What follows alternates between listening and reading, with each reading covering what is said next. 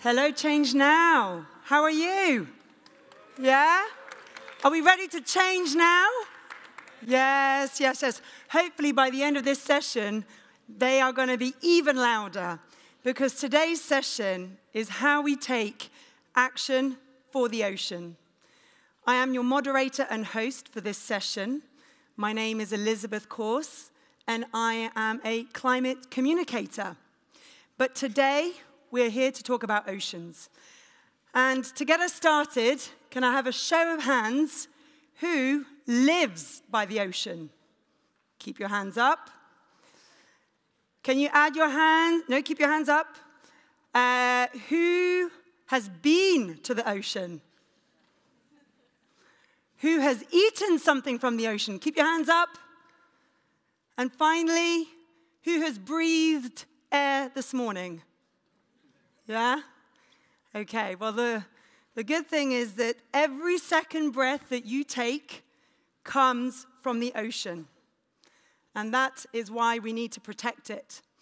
So, to welcome our first speaker, she believes that the key to restoring the health of our ocean is supporting young leaders and innovators who are developing cutting-edge solutions. Over the past decade, she has built a leading international nonprofit, which is the world's largest network of ocean leaders, even launching the world's first ever Ocean Solutions Accelerator. She has been recognized for her work by former US Secretary John Kerry, US President Bill Clinton, and EU Commissioner Carmen Vella. Here to help us understand how each of us can play an impactful role in ocean sustainability, and you are going to hear an Oceans First announcement, an Ocean Space First announcement. She is Daniela Fernandez, founder and CEO of Sustainable Ocean Alliance, and she is your keynote speaker today. Please put your hands together.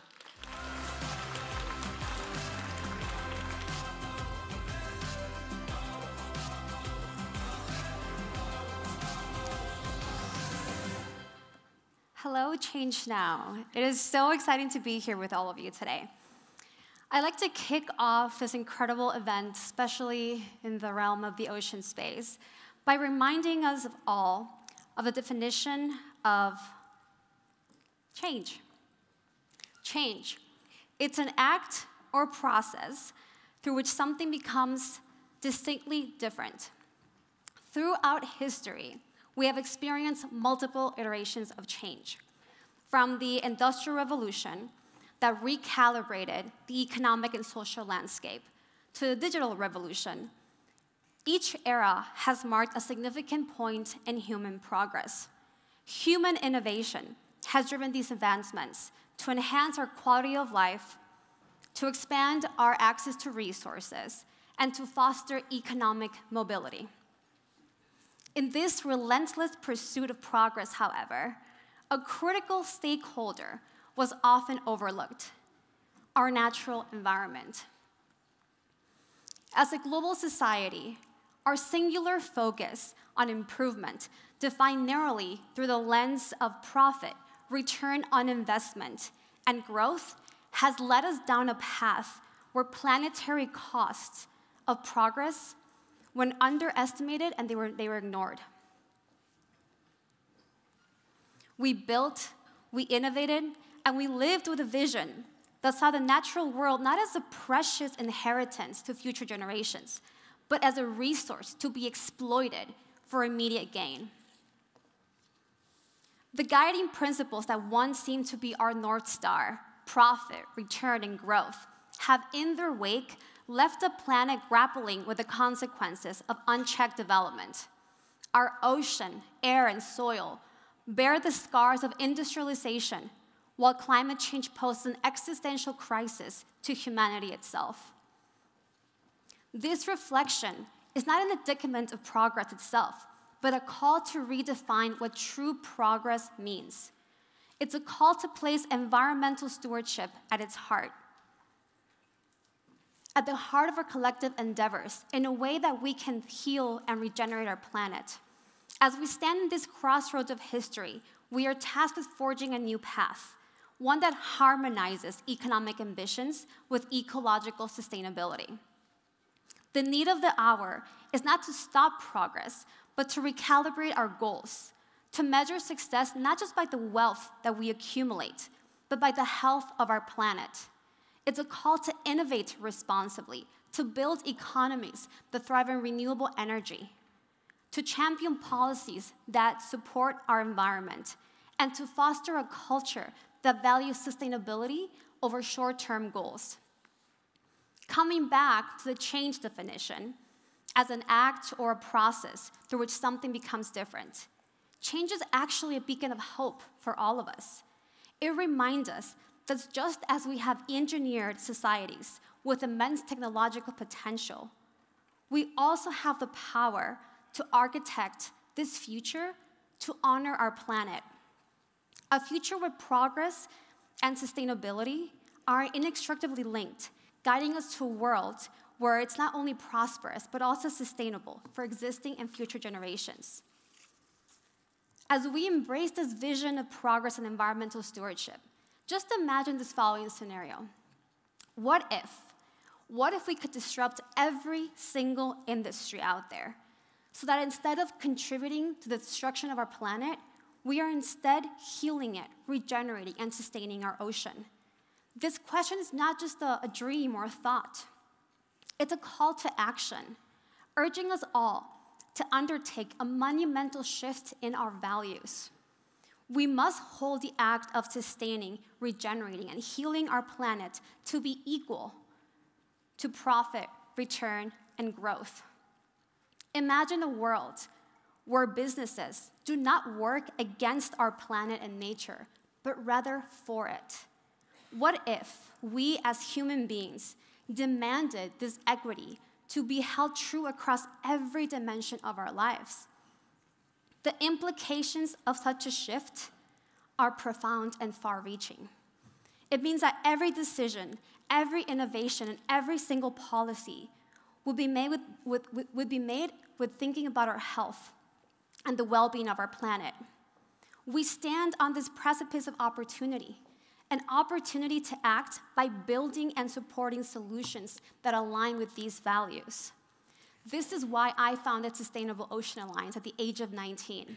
I was in my college dorm room, and I realized that young people simply did not have a seat at the table. I also realized that being the youngest person in the room at a United Nations meeting, that we did not have any type of conversation or concept of solutions. Heads of state, ambassadors, CEOs kept talking about the problems we face. We've all seen the statistics, we've all seen the white papers, but no one, not one single person ever spoke about solutions. As a 19-year-old kid, I sat there waiting for someone to give me hope, someone to say, and this is the blueprint of change, but that never actually happened. And so at Sustainable Ocean Alliance, our goal is to recruit an entire generation to build solutions, to support solutions. And today, I'm going to present you with 3 options that we provide to everyone out there, whether you are a youth leader, an ecopreneur, as we call them, or an ally, so you can get involved. The first opportunity that we have is to become a young leader.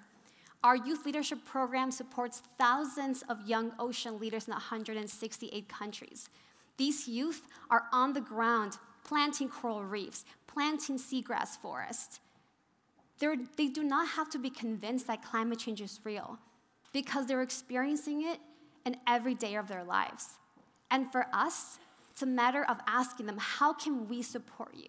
How can we support you with funding, with mentorship, with resources? It is these youth leaders that are actually changing the way in which we interact with our planet. We also have youth leaders that are driving campaigns, such as our campaign against deep seabed mining. The picture you see right here is of our youth that were able to guarantee Sustainable Ocean Alliance to be the first youth-led organization to have a seat as an observer at the International Seabed Authority. This is the future. We need to give youth leaders a voice, because all the changes that have happened over the past generations have happened without our consent. They have happened without our permission. And so this is why we empower youth globally to make a change. Second of all, we also have the world's largest ecopreneur network. We launched the first ever Ocean Accelerator program because we saw that there were so many ecopreneurs out there in this space that had these amazing ideas about supporting ocean solutions. They had no home. And so today I'm going to give you a very brief preview of the ecopreneurs that we have in our ecosystem. We have cruise foam. They are converting discarded shrimp shells into an alternative to styrofoam. So styrofoam usually is a petroleum-based material that never biodegrades. Cruise foam, as an alternative, it's made out of shrimp shells, which will biodegrade really quickly. Bound for Blue, wind-assisted propulsion systems for shipping companies to reduce polluting emissions. Bezos, unlocking the power of seaweed to develop seaweed-based packaging.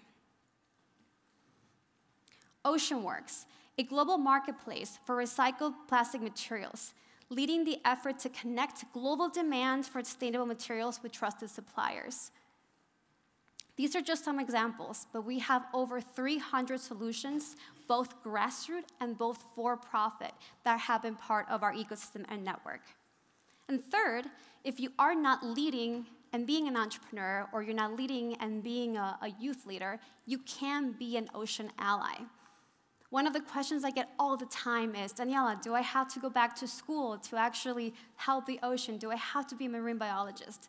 And the answer is no. We need all of you, no matter where you come from, no matter what skills you have. We need lawyers, we need artists, we need educators. We need all of you to find a way in and find a way to support our planet. And being an ally means that you're united to this large community of people that are dedicating their lives and doing their part, not only feeling that aggravation, that climate anxiety that we all feel, but actually rolling up their sleeves and doing something. And so, over the years, with the support of scientists and entrepreneurs and investors and experts in this space, we're always looking for new ways to innovate, to better support these ocean startups and these ocean companies. And it is why I am very, very thrilled to announce here at ChangeNOW that in partnership with the Solar Impulse Foundation, Sustainable Ocean Alliance is launching the Sustainable Ocean Alliance Impact Solution label, the industry's first seal of approval certifying businesses that contribute to sustainability of the ocean. We want to make sure that we can provide, collaborate, and support all of these startups in this space that are doing the work, that are trying to measure their impact. And so by getting access to this label, they will have that opportunity. In collaboration with the Solar Impulse Foundation, this label marks a significant milestone in vetting and certifying these businesses that are stewards of our ocean via their impact with a best-in-class stamp of approval. Over the years, Sustainable Ocean Alliance has thought very hard, what is ocean impact and how can we actually measure it? And so we developed our own framework. We're the first ones in this space to create a framework and impact methodology to ensure that we can support ocean entrepreneurs, ocean investors in measuring their impact. So with this label, we will be able to open up our doors to have more startups apply and receive the support of impact measurement. And so with this, I leave you with the most important thing you will ever do. And that is to decide how you're actually going to do your part in this space. What is the role you're going to play? Whether it be an ecopreneur, building a solution, or joining our large community of young ocean leaders, or simply becoming an ally, being a mentor, being a volunteer, doing your part. Every single one of us has a role to play because this fight is the greatest fight of our lifetime. And it's not just to preserve and conserve our planet. It's frankly to save and conserve our future and that of our families. So thank you so much for being a part of this movement, and we look forward to welcoming you into Sustainable Ocean Alliance family. Thank you.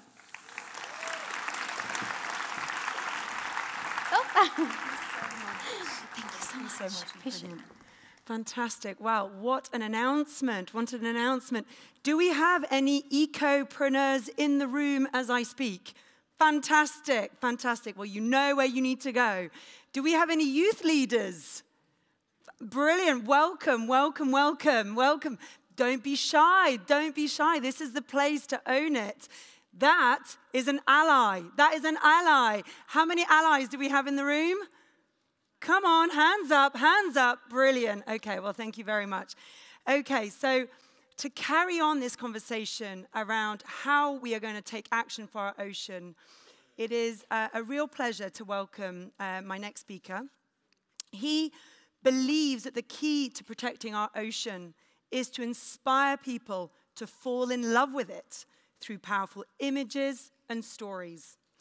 And he makes films in local languages which honor the cultural knowledge, and that's the way he empowers communities to act to conserve the ocean.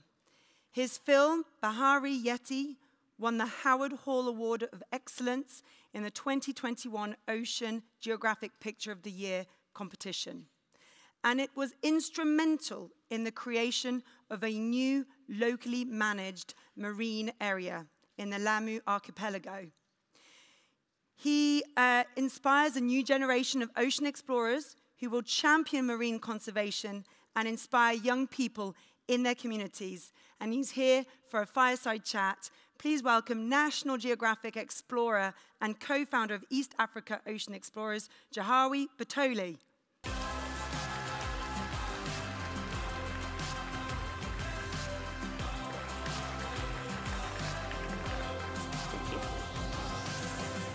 Thank you very much. It's so lovely to meet you here in person after all the Zoom calls in the lead up to this, this very special day. Can we start, first of all, with what your personal connection is to the ocean? Well, I think we're all connected to the ocean because it is vital to the health of the planet. My personal connection started very young. We had a house on the south coast of Kenya, and it was such a wild place. So the best thing was getting up at like sunrise, running down to the beach and just exploring. So it was just this magical world where I could get so lost in. And somehow my mum was fine with it, that as long as I was back by sunset, it was okay. But that inspired just this love of the ocean. And that's when I was 6, so seeing everything with such bright, vibrant colors and all the fish was just incredible. But your career took a slightly unexpected turn, which saw you DJing in London, and he's now filming documentaries of the ocean in East Africa. So can you tell us how that story unfolds? Well, it's quite funny, actually, because growing up in Kenya, being so connected to such an incredible country, such biodiversity, really instilled the love of the wild. And I mean, I started catching snakes when I was 8, and that drove my mum a bit crazy. But everyone thought for sure I was going to work in conservation. And I was 13 years old, we were at a party. I'm quite an introvert. And at this party, there was a DJ, and I saw, I was like, so the DJ can be involved in the party and not have to talk to anyone. So that's quite a fun way of going out. And that kind of started this love affair with music. So I ended up, from age of 15, I was DJing in clubs. By the time I was 18, my first gig was in Fabric in London and played Ministry of Sound and ended up working for Fatboy Slim. And it was an incredibly fun time, probably too much fun. But there came a point where I was missing home, having grown up in Kenya, you know, and each time I went back on holiday, I was like, I want to be back home. And it was the time that dance music was just getting quite big in the States, and I was having like arguments with my record label. And I'm at a Christmas party, I met someone, and we got talking, and he did musical film. And this was this whole new way where you could compose whatever you wanted because it was for film. And that brought me back to, why am I sitting here composing? I want to be out there telling stories. But during this whole process, as I grew up, I would go back to the places I loved going, and I started noticing changes in the ocean. And in Kenya, we're so good at terrestrial conservation, and when you think about Kenya, everyone just thinks about, you know, lions and this and that. And but no one's talking about our ocean. And I realized I was witnessing firsthand from when I was a kid the changes that were happening, and no one was talking about it.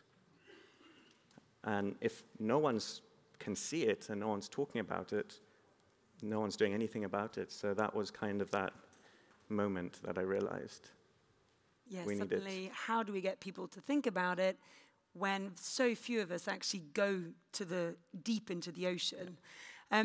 Before we find out more about the work and the stories that you tell, can you maybe describe to us what life is like on the coast in Kenya, who lives there, what it's like to work there, what even the population that live there, and what the challenges are specifically that you're seeing in that part of the world when it comes to ocean? So Kenya has a really long history on coastal communities. When most people think of the Swahili coast, everyone naturally goes to Zanzibar. But actually, Lamu is the oldest still inhabited Swahili settlement, older than Zanzibar. And so you have this seafaring culture that has been there for hundreds and hundreds of years, plying the trade routes. And, you know, Lamu is still one of the last few places. You've got the traditional dhows that go out, and it's, there are very many different traditional ways of fishing. But in a booming economy, the coastal population has grown exponentially. So fishing pressure has become quite big. But the problem is we have, for example, Kenya selling its fishing rights to China to build a road. So all of a sudden, you've got these big trawlers who are coming in who are making it a lot harder for your local fishermen. And at the same time, you're talking about marine protected areas, but these communities are never really brought to the conversation, yet they're the ones who utilize and have been utilizing this resource for a long time. So now more than ever, we need to be working with these communities. And I was at the Blue Ocean Economy Conference in Nairobi in, I don't remember, and it was a couple of years ago. There was 2 conservation organizations there. That's it. The rest was talking about utilization of the blue economy. And I was like, but you can't have utilization of the blue economy without conservation and sustainability. Mm-hmm. So even more so, that's why it's very important to get cultures and communities on board, and so that they have a voice that they can come to these things and say, well, this is our resource, this is where we've been, listen to us. So you didn't pick an easy subject. What have you found are the ways in to invite local communities into this world? Because most of them, some of them will experience the ocean, but there may be a divide between those who aren't involved in the ocean at all. So how have you found ways to invite them into that world? I can tell you, it's actually, being a filmmaker and photographer, it's very tricky, because a lot of what's happened in East Africa is filmmakers, photographers come in, shoot, and leave, and never really engage that deeply with the community. And then the stories are made in Bristol. And so coming in to a community to want to make films, there's a lot of hesitation because they don't know what you're going to do with it. When we were making Bahari Yetu, we wanted to make sure that it would talk to the audience, to the communities. So we spent a lot of time getting to know the fishermen, getting to know the different people involved, and also trying to understand is like, what is the cultural knowledge? What's the folklore of the ocean from that culture? Can we make the film based on the culture, based on like a story that comes from the culture? And more importantly, can we make it in the local language? Because if you're going to do conservation, everyone forgets that you have to work with the people who live in those environments and in those wild spaces. And so if you're going to have a film, it's, you know, we see it, it's so much better to be able to watch a film that you understand in your local language, because it also gives you a sense of ownership of that. And I suppose so much of the conservation content that we see comes from other parts of the world. So it's, there is that psychological distance that you can't really unblock. So what has been the response when you come into a community? Maybe you can tell us how you actually engage the community. Do you have, you know, community popcorn nights where you watch the, you watch your films together? How do you actually engage the community, and what is the response when they see what is happening on their doorstep? So one of the hats I wear is also in conservation with the Lamo Marine Conservation Trust. And a lot of conservation-orientated films about the ocean that a lot of people use are made in Australia, are made in the States. And when you're showing that, the message may be right, but if you're showing that to a fisherman in Lamu, he'll be like, okay, great film, but how does this relate to me? Because that's something far away.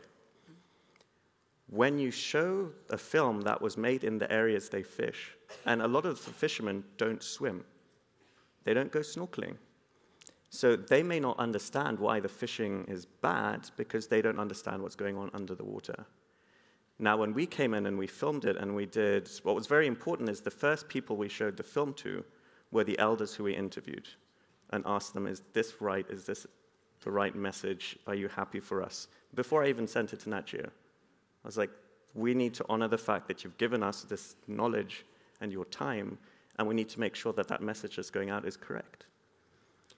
Now, it was actually really sweet. One of the fishermen actually got his grandkids to like run around the village to call all the other kids, and they watched it 7 times in a row, which was incredibly special. And they said, thank you, this is our film. It's not your film, this is our film. Now, when you can see a degraded reef as a fisherman and make sense that that's that area and this is why the fishing is bad, the first question that comes is, okay, what can we do to change this? What can we do to stop it? Now that protection comes from that community and it becomes a community-driven project. And that's how you can have success. And so when we proposed the new marine protected area around the areas that we filmed, we do these big community meetings, show the film, we have other films that we've done. Your team, your core supporter is that community, and they now want to understand the tools that they need to be able to protect more of the ocean. And so all of a sudden, you've got your biggest stakeholder on your side. And it's their project. And now what we're doing is we're helping to like create the management plan, we're bringing in scientists to make sure we're doing it right. You know, we're providing the support the best we can to help the community. And then a lot of things, like then that's how you're going to manage that area, you know, that's how you're going to control excessive fisheries, because it's not that you're going to put 100 rangers out patrolling, it's the fishermen out there who are traditional fishermen will be going up to the people saying, no, you're not allowed to fish like this in our waters. And there's huge power in that. Even against some of the big tankers is really that they can fight against that. It's incredible. Well, you know, a lot of the time is, you know, we think about local communities may not be highly educated, but it's a change in language. Because the knowledge is there, they just don't know how to communicate it sometimes in the way that you'd say it scientifically or in the conservation world. Once you empower that voice and kind of align the two different languages, you realize they're so interlinked. And then the fishermen and the community can go to the county government and say, no, we want to do it this way. You know? So in Lamuf, we are hopefully going to be the second coastal county to actually have a land use, an ocean use plan, where they're going to say this is for traditional fishing, these are breeding zones, this is a type of fishing that can happen here.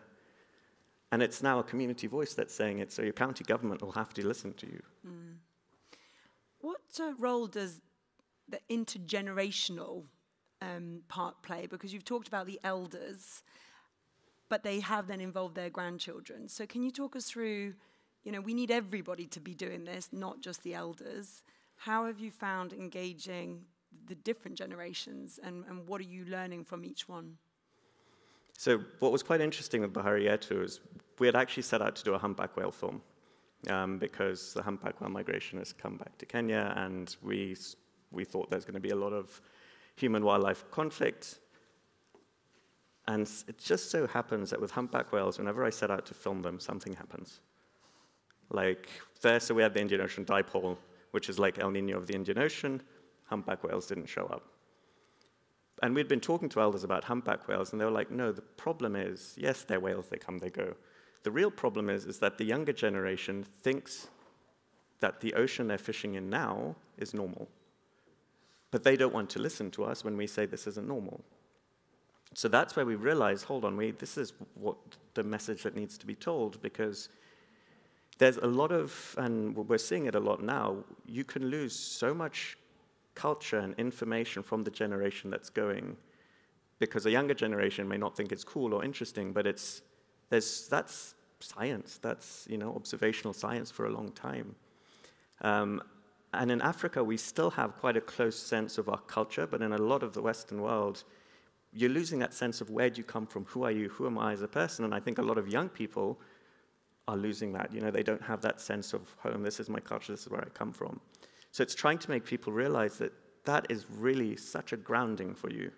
And, in Africa, we do very much, we talk about the elders and learning from the elders, but there's an emotional grounding to that. Now, we've been figuring out, can we take a 10-minute film, make 10 one-minute films that you can send on WhatsApp.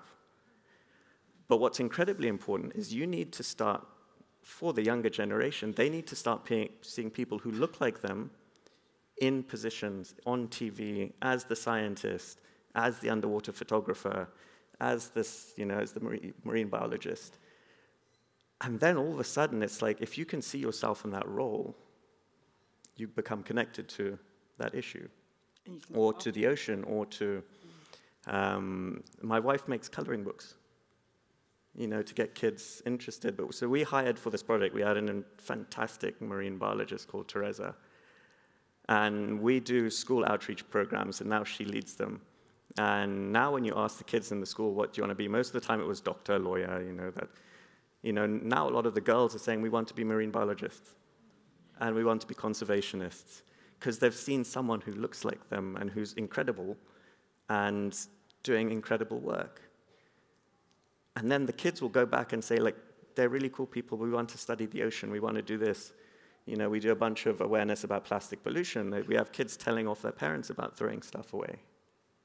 And getting back into the families and back into the adults that we need to.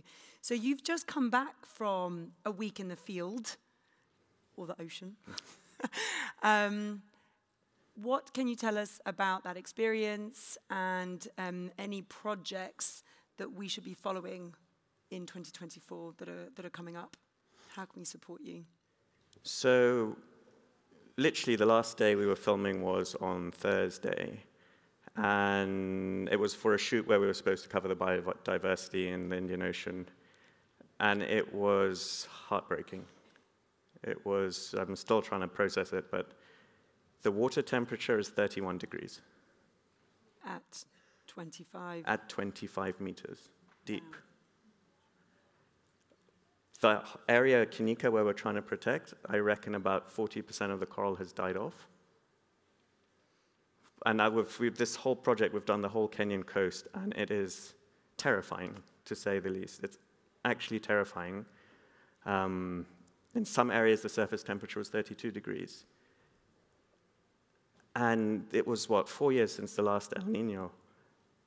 And our reefs are just not getting enough time to recover. And I'm particularly worried that the same reefs that I saw and that I love as I grew up, my kids may not see that reef. It may just be dead substrate. And that's terrifying. And at one point, it's like, well, why are we doing this? Might as well just give up because it's such a big issue. But then it's like, hold on a minute. This is why we're doing what we're trying to do. Because if we collectively come together just in places like this, and realize that we all need to do it, and we're all part of the solution, and we all have power to be part of the solution, because we have to do it. Because this is not about, let's save the coral reefs. No, this is about saving the world, making it hospitable for humanity. A place we can live. Yeah, and for the kids that come. And we have a huge responsibility to do everything we can to try and restore the balance of this ecosystem, because it's about us. It's about protecting us, and it's about protecting the ocean and the world for the future generations.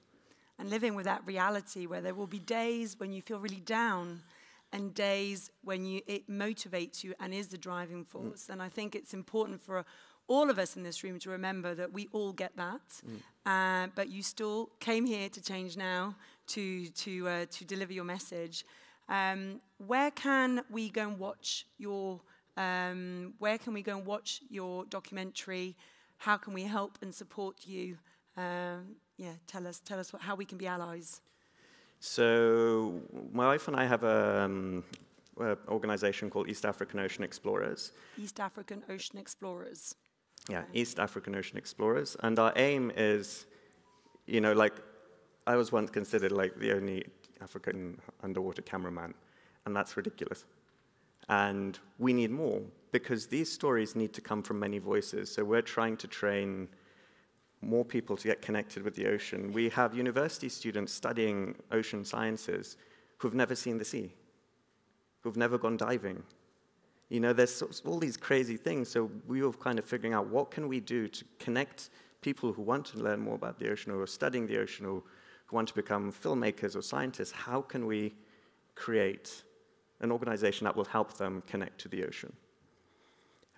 We run dive labs where we took 2 photographers, a Kenya Wildlife Service ranger, and 2 scientists, and did dive training for them so they could actually go out and dive, which helps their work. We work with an organization called Newfin South Africa, where they're building a dive center, but we need more champions for the ocean, and we need more local voices, who can actually talk about it. And they will become the champions in their community, because they'll see these things firsthand. So we want to roll out that program much bigger to be able to train a lot more people on the Kenyan coast. If you search East African Ocean Explorers, Bahari Yetu, the film is on there, and there's a bunch of other films we've done. I mean, the dream goal is to get a catamaran that actually can go and stop in different places around East Africa. And then the idea is we can invite the scientists onto the boat to study a particular thing that they're interested, and then pair them up with a young person who's a photographer who can come and talk about and photograph the work that they're doing to tell that story. Because it's one thing to do incredible science, but how do you now get that message to the wider audience? We have a communication problem, that's exactly right. We do. Yeah. And again, it's different languages, because we're all storytellers. Yes. But we need so many storytellers who are covering things and inspiring the next generation, and because we need this to continue. Well, thank you ever so much for your time today. You're not rushing off, are you? So if anybody wants to come and connect with Jahawi at the end of the session, then he's not rushing off. So, but thank you for everything, for choosing this mission, and thank you for coming to tell us about it and choosing Change Now as your platform. We really appreciate it. Please give him a big round of applause, everybody. Thank you so much. Okay. Thank you. So we're going to come on to a second panel where we're going to discuss a little bit more about the oceans. But before we do, it is my utter privilege to share with you a very special experience. And I am not going to spoil it by telling you anything about it. I am just going to ask you to welcome MK de Cannart to give us something very unique.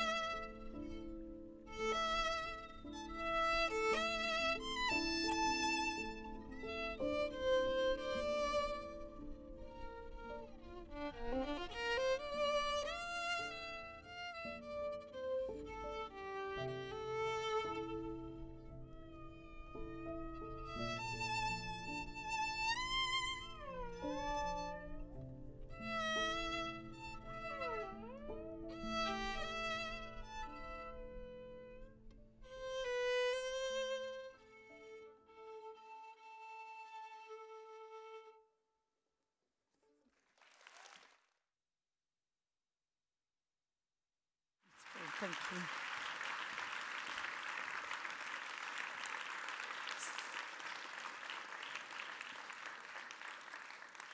So I'm happy to say that MK is going to come and join us for this next discussion.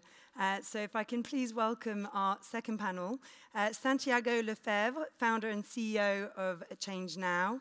We've also got Christian Lim from SWEN Blue Ocean, and of course the delightful MK, who is, get this for a job title, professional violinist, expedition leader, and ocean activist. If you can please join me on stage.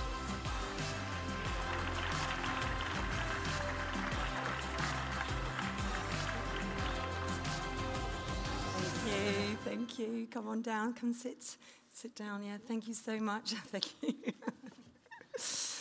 Well, thank you so much for that moving tribute and a reminder of, it's hard to imagine that that is happening at the same time as us being here at ChangeNOW. So before we go into our conversation, let me introduce these three wonderful people. So Santiago, if we can start with you. You believe that the civil society has the power to bring about positive change. Following a short stint as a banker in finance earlier on in his career, it wasn't long until he took his first entrepreneurial steps in 2010, before finally really settling into his mission where he could embrace positive impact, helping change makers around the globe connect and collaborate. He set up ChangeNOW in 2016 and has become a key influential figure both in France and internationally. 7 years on, he continues to push the limits of what's possible and is why we are here today. So please put it together for Santiago. We then have MK de Cannart, who really believes you can make a difference by doing what you love. And I think you've seen firsthand how that plays out. It's not necessarily the most obvious leap to have violin playing and ocean conservation, but you've made it work. Growing up in the US before moving to Belgium, she brought together a love of the ocean and music to research the impact of sound pollution in ocean life.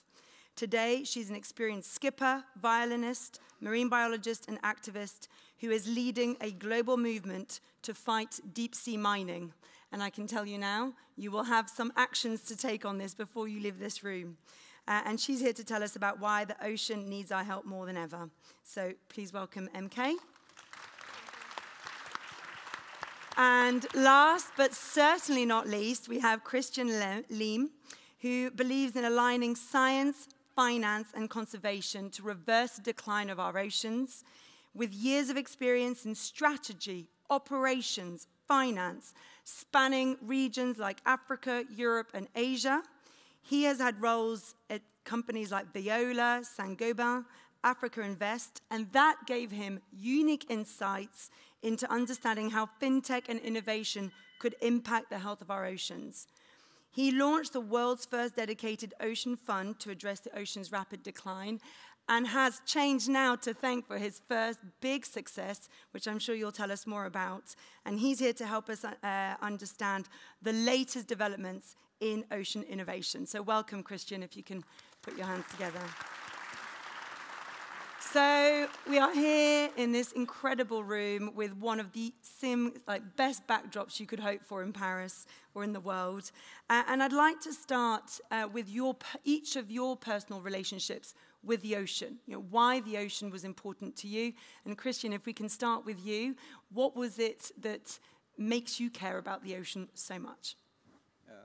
To me, it's been freediving since I'm a kid. I've experienced the ocean in the Mediterranean, actually, with my best friend who's from Palma de Mallorca.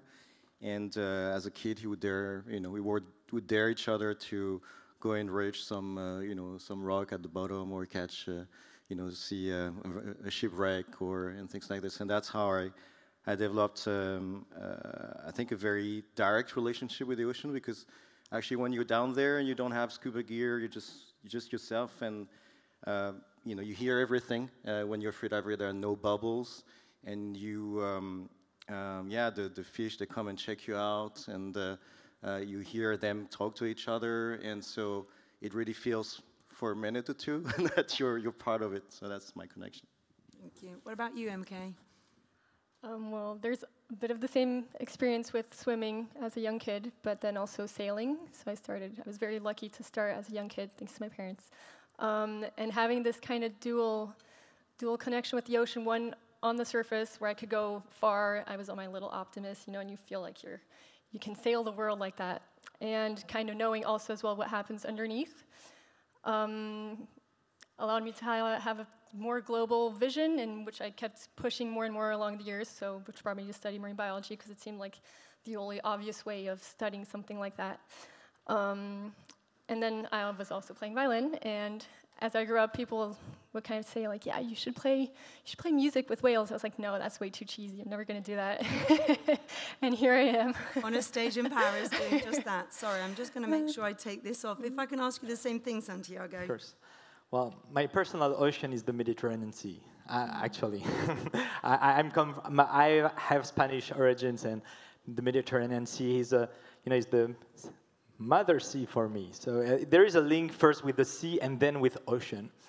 I would say that for me it's a bit different, because I don't think I'm an ocean expert. I'm more an ocean lover, And my expertise is, I think we'll able to talk more about this, but my expertise is more on systems change, on how to activate people and ecosystems. But I think that now it's really time to activate the ecosystem and all the resources we can have strategically for the sake of the ocean.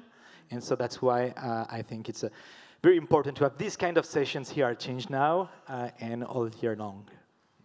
So yeah, coming to the ocean, we are facing some really critical moments. We know that the ocean has taken or absorbs 90% of the heat from the planet. It also is our biggest carbon sink in terms of actually absorbing CO2 emissions. And we see every month incredible skyrocketing water temperatures and sea temperatures, as we were just hearing in the last panel. So if we can maybe start with you, Santiago, it does seem like there is a disconnect between the importance and the role that oceans play, and yet the action that we see. So can you maybe give us more of a sense as to why the oceans are so important, and how you see we can change and make it more of a priority? Great question. Actually, the ocean is very important because, as you mentioned, one of two breath of air we take comes from the ocean, and this is also the resource for so many people on Earth for their food and many other things. And on top of that, indeed, there is about the fact that it's a huge carbon pump. But for me, I think that the issue is that the immensity of ocean makes it difficult sometimes to rely to it. It's like not it's a bit different when you have a garden and you put some plants, you can see grow and die, and this is very visual. The ocean is a bit more difficult. And I needed to have some very concrete images to have that in mind. And one that marked me most is the fact that the size of fishes are diminishing. The tuna fish, a few years ago, it was very big. It was until 3 meters long. Now they say that it's around 1 meter, I think. So it really diminished. And this is due to the fact that we have a lot of overfishing. And when you see that in a picture, you say, wow, that's really stunning. So I think that for the ocean, we need to see things. And so work like what Jahawi is doing and others, I think is key, because that shows really the reality of ocean situation. And I understand ChangeNOW has got some exciting plans around the ocean this year in 2024. Yes, so I was mentioning, yes, our role definitely and our expertise is more on developing strategies of ecosystems. And for me, there are two main battles we need to do for the next 18 months, at least. First one is there is a huge conference happening in Nice and Monaco next year, which is the UNOC, the UN Ocean Conference. And this is something where the ambitions are the one like COP for the ocean, and it would be great to achieve an agreement like the COP, like the Paris Agreement for the ocean. But the fact is, to do that, we need to have all civil society, all the entrepreneurs, all the NGOs, all the knowledge and ecosystem focusing on that also. Otherwise, we don't have the critical mass to really push the negotiations. Because we here, and I would say for me, we have sometimes a very European-centric focus, but the idea of how much we manage ocean in the world might be very different. So we need to have this critical mass. And this is something we're doing, for example, with great partners we're working with for many years, like Respect Océan, like the 1000 Ocean Startups, SOA, and others. So this is the first one. UNOC, super important to have in the radar. And the second one, it's the deep sea mining. For me, it's one of the key battles we have to fight for in the next 5 years, because it's now, there are some countries, and you'll tell much better than I could do, there are some one countries, but nothing is done so far, knowing that on top of that, nothing is written eternally. You always have some wins and some loss, and so we need to be very careful about that.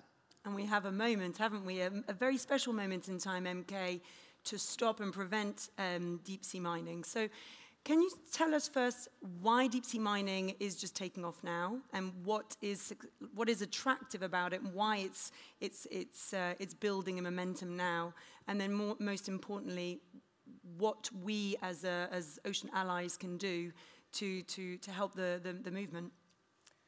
All right, so deep sea mining. It's about getting those minerals that are at 4,000 meters down, where basically, I mean, very few people have even been there. And we want to go and grab all those metals to create everything we think we need for a green transition, right? So we all think we're going to need billions of cars and all the electronics possible, and so people are getting ready for that, as in, we're going to need that someday, so we might as well just go get it now. When in fact, we're not even close to being there, so we have to stop it before that even happens, because they think it's also a better way to do that than staying on land and on the landmines, which is not true either. I mean, if we open deep sea mining, that is never going to stop what's happening on land, so it's definitely not an excuse.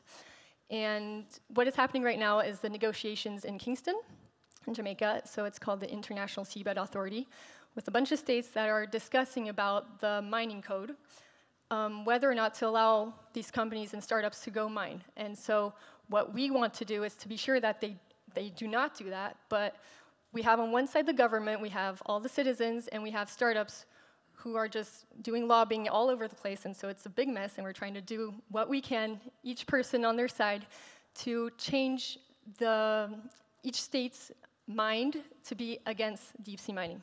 So we do have a few champion states that have already started to join the moratorium, so the moratorium is something to ban deep sea mining and not allow these countries to go.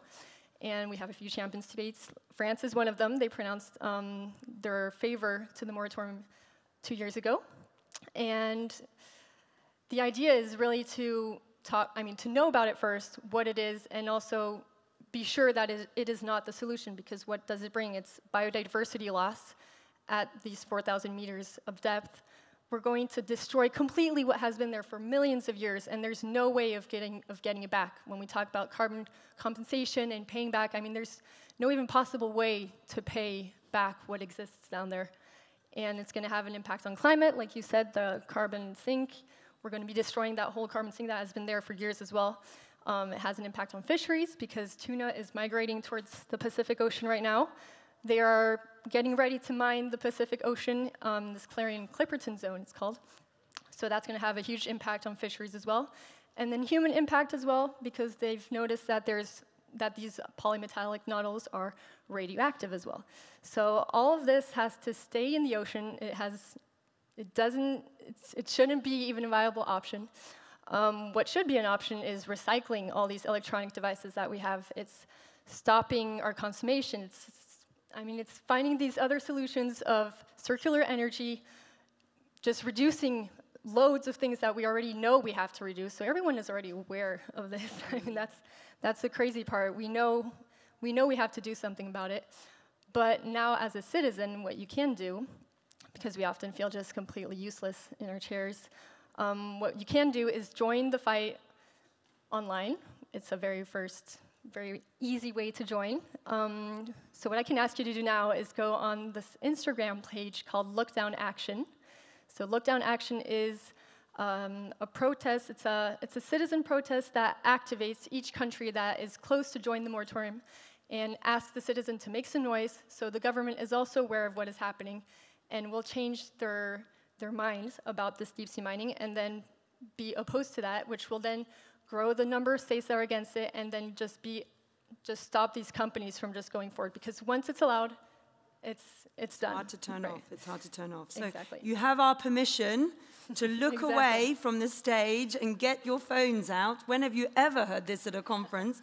Get Instagram, and it's Lookdown Action.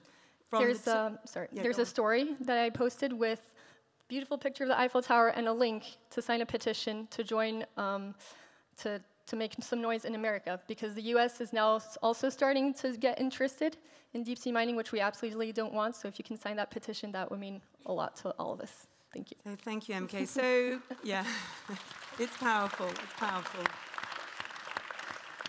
So, Christian, we have on one hand, we have behavior change, never sexy, always hard, very necessary. But you talk to us about innovation. So, first of all, maybe tell us a little bit about the state of ocean innovation, because you, when you set up your fund, was the first ever dedicated ocean fund, and that was in 2018. Is that right? Yeah, 2018 was when Olivier and I, who's here as well, got the idea to create this fund called the Blue Ocean. But it took us a few years to get it actually up and running. So 2021 is the year when we launched it. Back in 2018, we had identified, because we were looking at innovation at that time, was in fintech, and started seeing innovations that had solutions to the main threats to the ocean. So we're talking about solutions to overfishing, like smart fishing gear that reduce bycatch, for example. Or we're looking at solutions to plastic pollution. So it could be advanced recycling technologies, or alternatives to the plastic fibers that we have in 60% of our clothes and end up in the ocean when we wash our clothes, or solutions to climate change. So we're seeing the solutions, but we were seeing incredible opportunity for impact, but also to transform very important industries like the seafood industries, the apparel industry. And so it's obvious there must be funds investing in that. And we looked around and looked up, looked down, and didn't see anything. So, Olivier and I, we decided that it was the right time to, jump in the sea, literally, and, quit our jobs and create this fund. So that was the state at that time. So fast forward 2021, we launched the fund with SWEN Capital Partners, aimed at raising 120 million euros, ended up raising 170 million euros. And I think, of course, that was a milestone because it was the first fund in this space and it's been the largest for some time. But very important milestone as well, we've been able to onboard institutional investors. So the likes of insurance companies, banks, and pension funds on a strategy that is absolutely uncompromising. That's been the philosophy from the beginning. Uncompromising on both impact, achieving impact at systemic scale, and achieving competitive market returns. And so we were able to convince institutional investors that that was possible. So that's been a milestone. And then at the same time, we co-founded 1,000 Ocean Startups, so a coalition of incubators, accelerators, and venture capital funds like us, investing in ocean startups. We're 6 members at the time. There were the likes of Catapult Ocean. There was Conservation International, Builders Vision, which is an American family office. Just 6 of us, and now we're 43 members from all over the world: Australia, Cape Town, Oslo, San Francisco. We have backed together more than 350 startups. The goal was 1,000, hence the name of 1,000 Ocean Startups. And together we manage north of 1.5 billion euros. At that time, when we were created, it was maybe a few hundred million. So this is growing exponentially at a pace of innovation. But it's the pace you see with the Facebooks, the Teslas of this world, and that's why we want. We want this pace, but for ocean impact. And how can the ocean innovation space respond to the very specific challenges that your colleagues, for example, whether it's responding to deep sea mining or responding to a very specific event in the ocean industry diary, how can we align those two together? Or does innovation do its thing and then everybody else has to do their thing? Can you tell us a bit about that?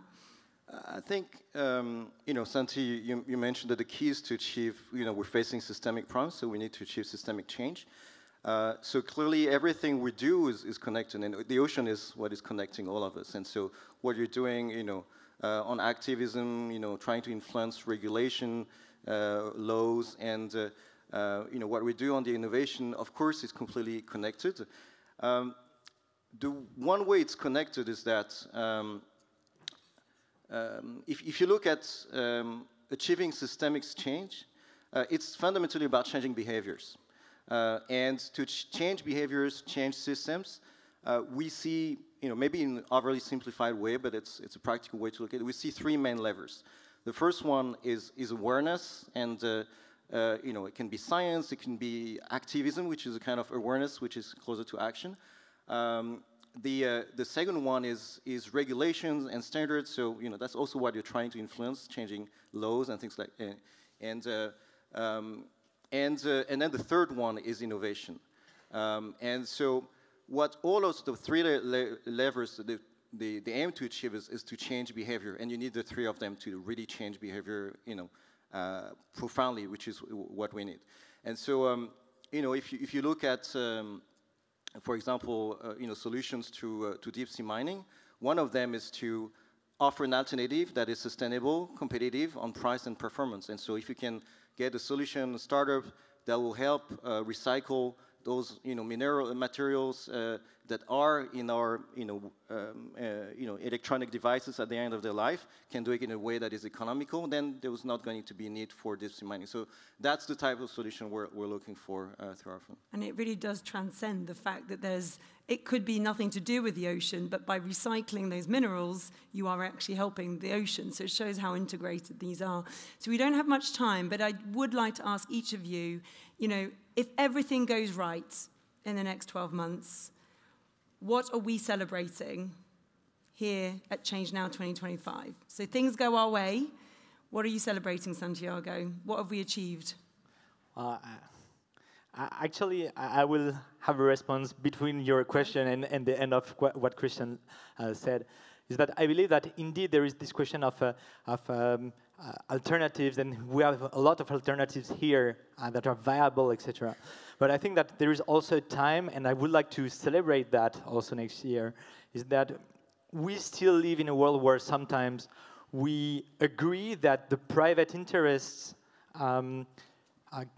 are more important than the common interest, And for example, deep sea mining for me is it's that the fact that just a few people would get a lot of private interest from deep sea mining, but a lot of good common goods that will just disappear. So I hope that one day we'll just manage to celebrate the reverse, and maybe next year, if it's the best we can. Aim high. No, thank you. And MK, what about you? Very nicely said. That's exactly what it is. What we hope for is a global moratorium against deep sea mining. So every country deciding to not go for it and not allow these companies to go start these crazy ideas that they have. So one country at a time, we'll get there. We are doing very good for the moment, and we want to keep on going. And it's raising that awareness, isn't it? It's absolutely raising that awareness. Always going. What about you, Christian?